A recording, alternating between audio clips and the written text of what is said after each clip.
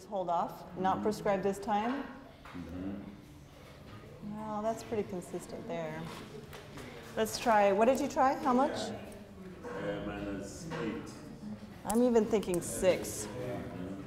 Because the right eye, a little better. I work specifically with patients with albinism. My clinical training is in low vision rehabilitation. And so my role or my goal is to be able to help enable patients with albinism to be able to use the vision they have, understand more about their own particular vision, and then enhance that vision to really maximize their world, their environment, their function with special tools and devices, whether that's with glasses, magnifiers, sunglasses. But the education is the piece also that is really important to me, both educating the individual patient and educating health professionals around the patient about that particular condition and how it might be helped and enhanced and aided.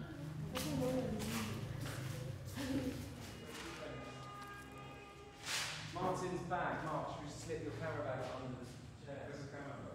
My work has developed over time. I would say when I first started coming, I was just learning so much about the conditions, about the society, and also specifically about vision. In my clinic back home, people with albinism have a certain characteristic, set of things that have to go with albinism around vision, whether it's glare and light sensitivity, whether it's eye turn, strabismus, or whether it's these other visual complications, and all of that lead to low vision or visual impairment.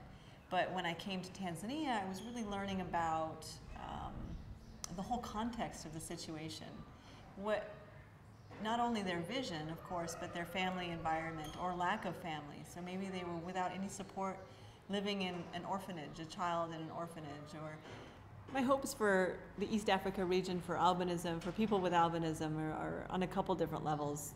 One is on the individual level, where a student is able to learn in school and thrive and ultimately become a contributing member of society, really included within that and equal to others.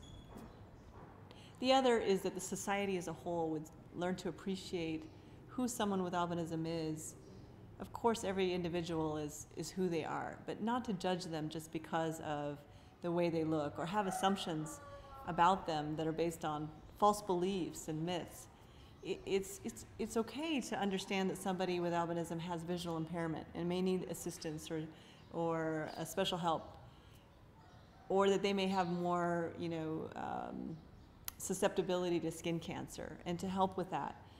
But it's not okay to consider somebody lesser than human, or to consider them an object to be killed or murdered or traded and so on, of course. And so my hope is really that stigma, that changes rapidly, not just in 20 years' time, but in a few years' time.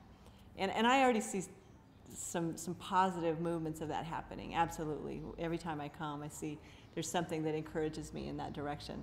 And for me to be part of that, it's an amazing journey. It's a privilege, really, to be part of that service to an individual and to a group, a mankind, a larger society.